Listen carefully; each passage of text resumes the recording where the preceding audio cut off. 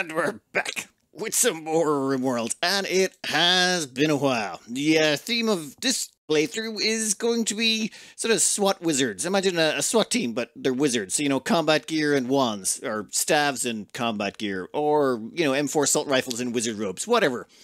Mods are running with for this. Colorblind Minerals, because I'm not allowed to remove that now because some people seem to like it. So, yeah, okay, we got Colorblind Minerals. I've put in facial animations, but with vanilla texture so that it's not, too anime-esque. I want to look, mildly realistic. Then we've got Vanilla Expanded Framework. There is some dislike for Vanilla Expanded, but by and large, most people recommended with Jesus and lots of these things. Since we want wizards, I was going to go with Rimworld of Magic, but I've been advised that is incredibly broken. Vanilla Psycasts Expanded is only a bit broken.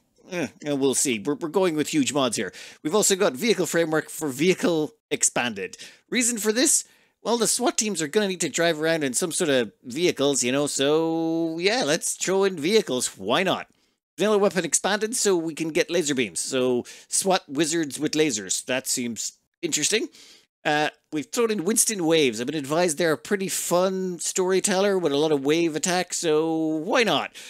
Pirates Expanded. The only reason this goes in is so we can get WarCaskets, and WarCaskets Expanded to build on top of that. It's sort of like you entomb someone inside a mechanical suit of armour and they can never get out of it again. So I'm thinking Warhammer 40k Dreadnoughts type thing. So I'll give it a shot. Why not? We've included the V.O.I.D Storyteller in case we get bored of living, and we can just turn that on and, see how long it takes for us to die. And we've thrown in the V.O.I.D faction because I suppose it just seemed like an entertaining thing to throw in, and that is it. That is all the things we're going to be running with. And we're just going to start off the colony, and there's this low-orbit crash. I think this came with the pirate storyteller, but yeah, it seems different. It's different from all the other ones, so let's give it a go. I figured this should at least be fairly handy. Now, we've got all these storytellers down here. We're going with Winston Waves. Basically, battle-hardened guy, blah, blah, blah.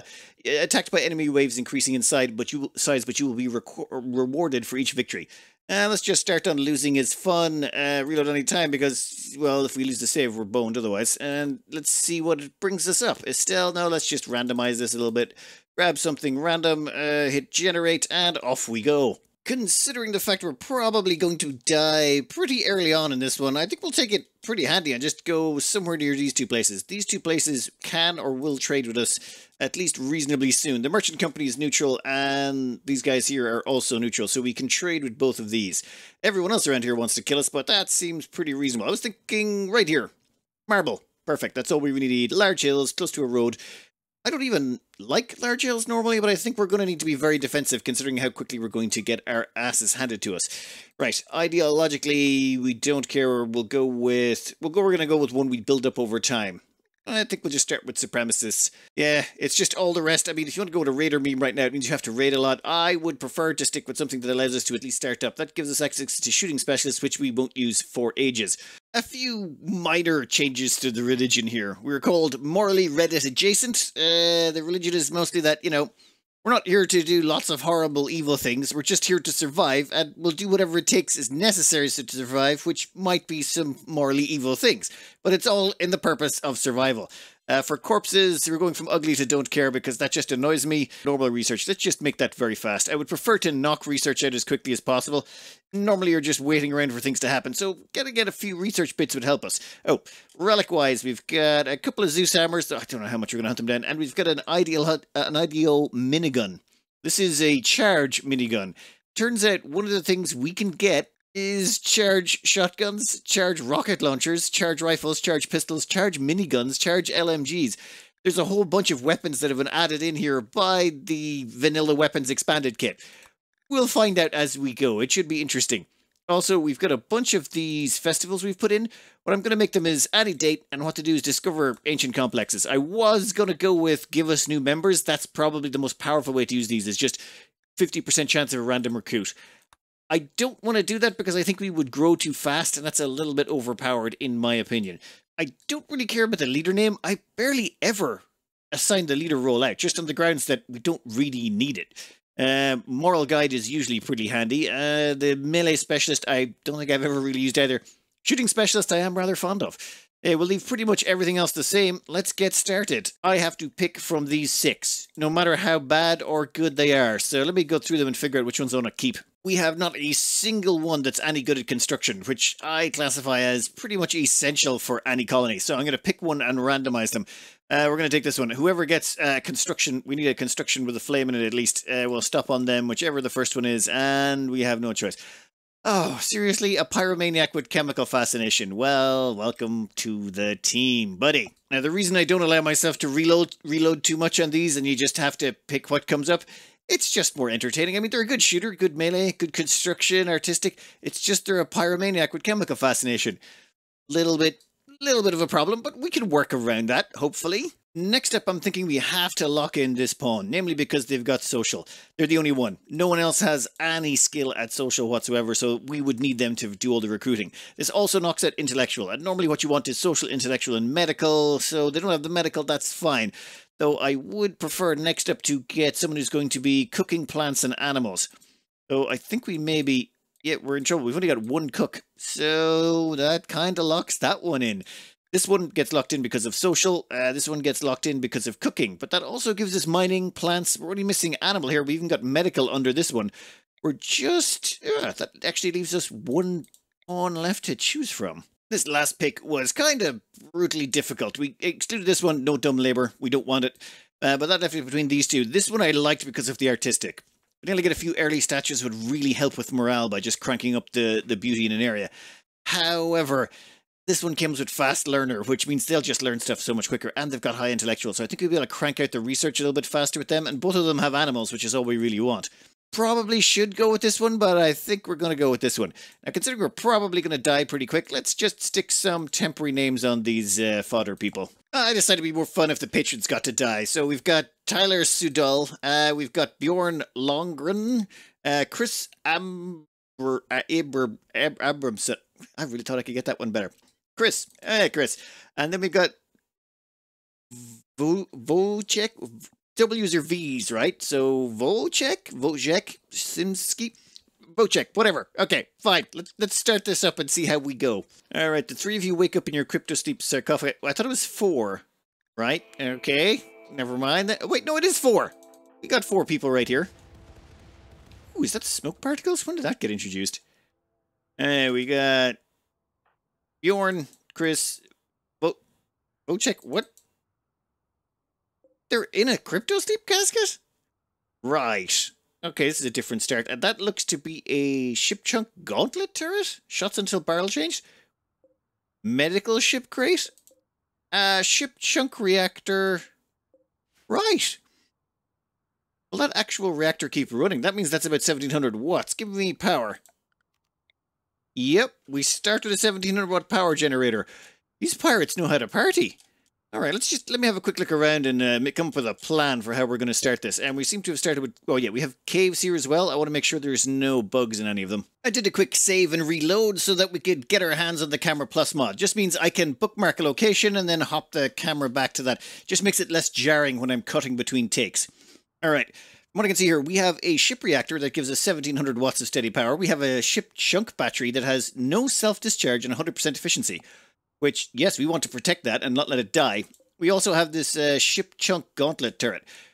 Well, I kind of want to wall in the battery so we can keep it safe, but I also want to give this thing a decent cone of view. Also want to wall in probably around here. Ah, damn it, and probably across here. The thing is, this is going to be huge. We're going to need so much space to wall in. Would have been nice to maybe go over here and take on this really early on, but I think with this turret, the power supply and all this, there's actually something here worth protecting. At the same time, there seems to be a fuel tank we can deconstruct, a ship chunk volatile engine. I do not like the look of that at all, because it says it's going to detonate in about, I think it was 6 hours. So we're going to deconstruct that. And I'm pretty sure Tyler is our best constructor. Everyone else kind of sucks. Oh, reminds me. I want to get into schedule. We're going to go with the good old-fashioned biphasic sleeping schedule when the time comes. But for now, I think they can skip their first nap. They don't need it, and there's an awful lot that needs doing.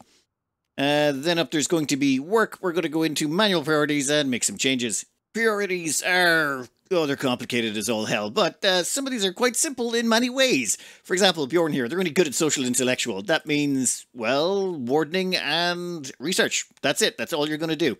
These ones all up here, they're all going to be 2. Basic, childcare, bed rest, doctor, patient, firefighter.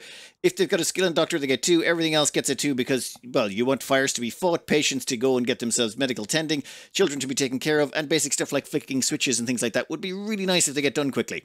Wardening, perfect. Then we've got Tyler. This one's actually pretty easy as well. They've only got artistic and construction. Simplifies things an awful lot. Construction, art, done. Everyone has clean as their first priority and hall as their second. Oh, and one thing.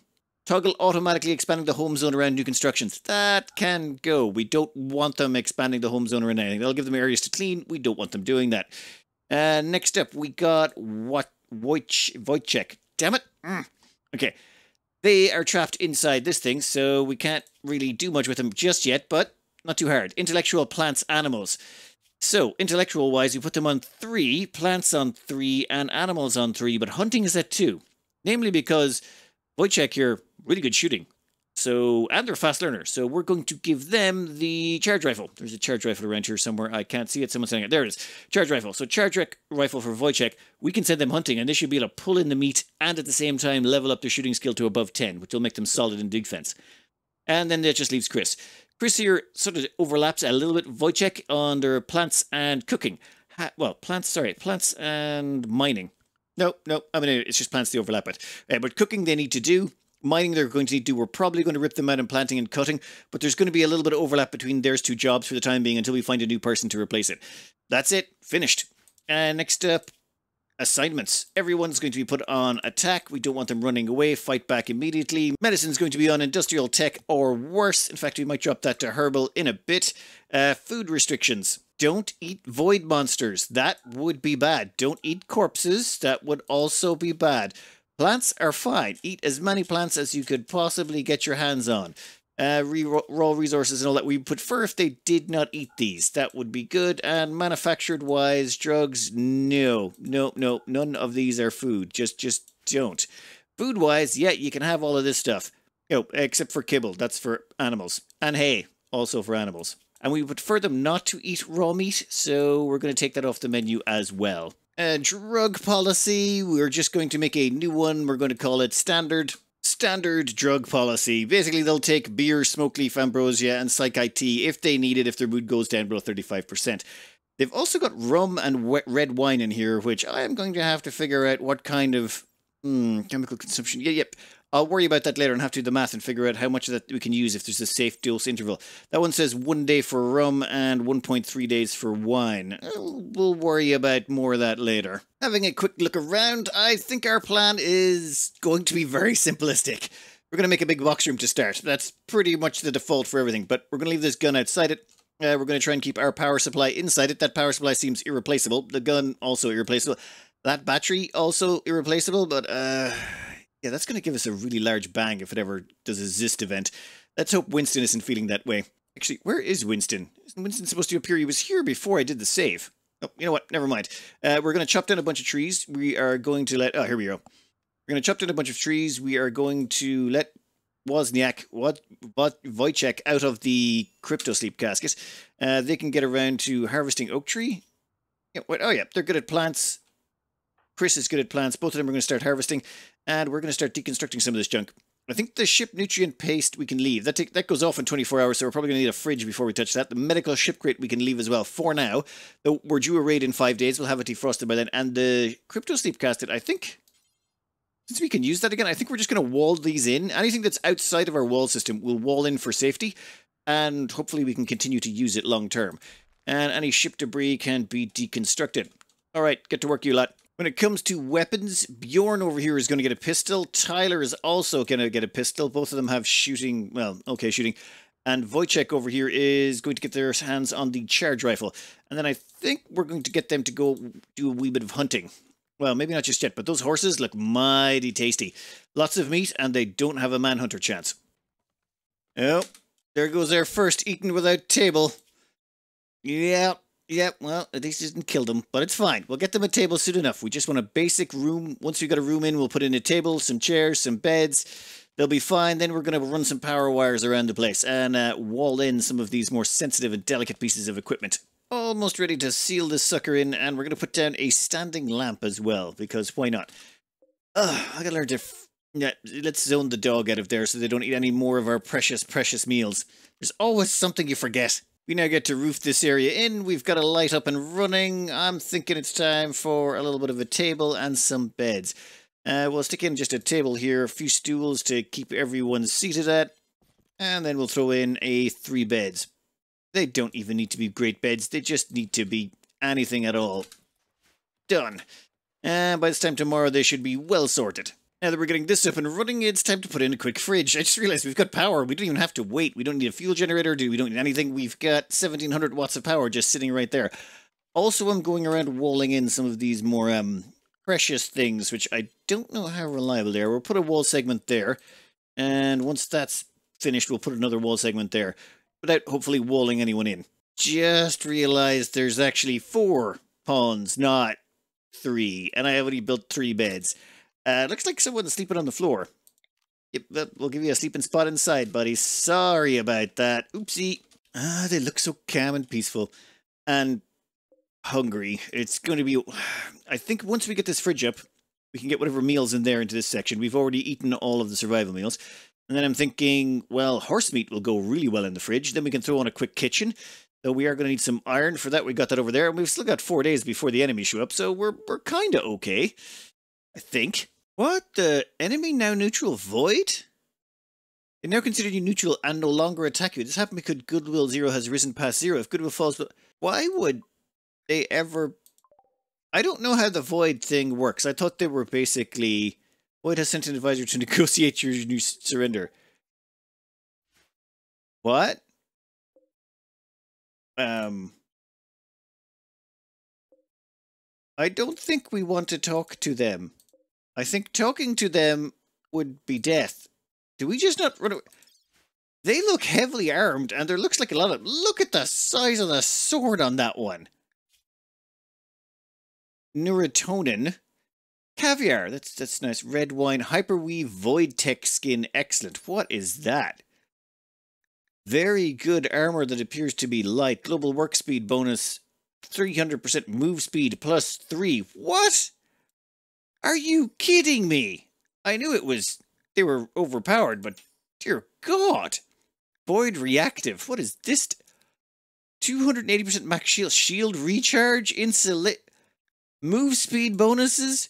What's the move speed on this nut job? Move speed of 26.89? 20. We're like at 5 if we've got a jogger. I need to install RimHUD, but I've been able to see. I hate having to go in here to find people's speeds. It's just dumb. With the mod installed, we can now see their move speed. RimHUD is excellent for it. You had to do some modifications under content and all that, but got it all up and running. We can now see their move speed. Same time installed. Damn it! What's Cinewaves? You can go over there. We've installed Dubs Mint Minimaps. This is just great for seeing what's going on the maps. I can't live without it. It seems because I immediately installed it when I was going through to put in the other one. All right, you guys. I don't think we've got much choice. I think they're just pretty much going to straight up kill us. I'm not sure what the point of these. Maybe we should just run. We're going to send Wojciech over and try and get them to annoy the Mega Sloth so the Mega Sloth attacks them, but I don't see that doing really too much. We might need to open the Ancient Danger, but even then, I'm not sure it's going to do anything to these guys. They're just...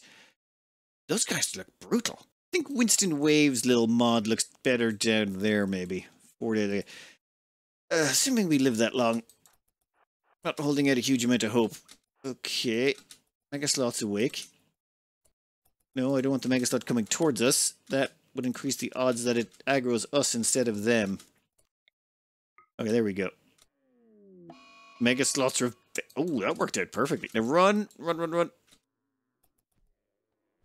run. You guys not gonna help out? How much damage is this thing getting done to it? I'm not seeing any damage. Iron skin implant. Right. X violence implant. X. I'm beginning to think that these void guys may be like a little OP. Right. Yeah, judging by that question mark, they actually want to talk to us. If they want to... Like, we either run away or we talk to them. I think I just talk to them. Yeah, yeah, we're just going to talk to him because it's death or leaving the tile, which seems a little bit odd for this early in the game. Hi, I hear you're a bunch of totally overpowered nutjobs that are here to kill us. Yeah, let's just go chat to whoever's in charge. Why can't I bring up a contact thing? Really? No one wants to talk to this guy. Who's got our best social? Someone must be ready to talk to them. Come on, okay. A group of 5 well-dressed, heavily armed individuals with purple-coloured masks and piercing blue eyes. Why do they all have blue eyes? Stare into your soul as they approach you. They come bearing biffs. They make it clear they've come to negotiate, not to fight. Well, that's good, because, you know, we're not up for fighting them. They just seem kind of OP. Greetings, we are Void. I wonder why it's always in capitals. You are unlawfully trespassing in our newly annexed territory. You must leave this world at once or you will have to be forcibly remove you. You have to do this planet effective immediately. The advisor sizes you up briefly as you think of your reply. You have 3 response options below. Well, I'm not going to say something incredibly insulting. Respectfully decline the people with the big guns. Beg for mercy. Try to plead to their humanity. They seem to be reasonable people.